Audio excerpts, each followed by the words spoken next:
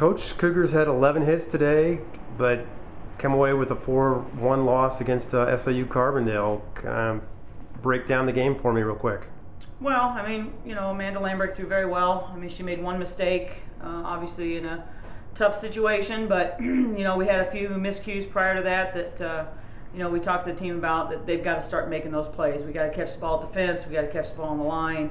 We got to make a play up the middle. And, you do that, and it's maybe a 2-1 ball game at that time after we scored. And, who knows what happens at the end. And, if you give yourself a chance to win. But, bottom line, we left, I think, 15 on maybe, and out-hit them. And, we've got to come up with timely hitting, and we're just going to keep plugging away until we get it right.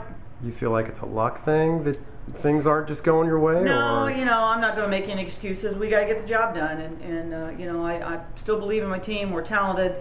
We play well. We just don't seem to get all of the phases of the game done at the same time. Amanda threw very well today, and we hit okay. We out-hit him, but we just didn't get timely hitting, and we didn't play defense exceptionally well. And then there'll be other days when we don't pitch well, and we hit the ball very well, but we just keep coming up short. So we're just trying to stay positive, and like I said, we're just going to keep at it. Single game on Thursday against Eastern Illinois to decide the series with the Panthers. So what can the Cougars look forward to on Thursday? Well, I mean, Eastern's a tough team. They've got good pitching. We did beat them one, and really felt like we should have taken both games at Eastern. With our pitching scenario, that's tough to do in a doubleheader. But we'll just show up again, and they got a couple of kids that we can't let hurt us, and we've got to hit their pitching. And if we do that, we'll come away with the victory. All right, thanks, Coach. Thank you.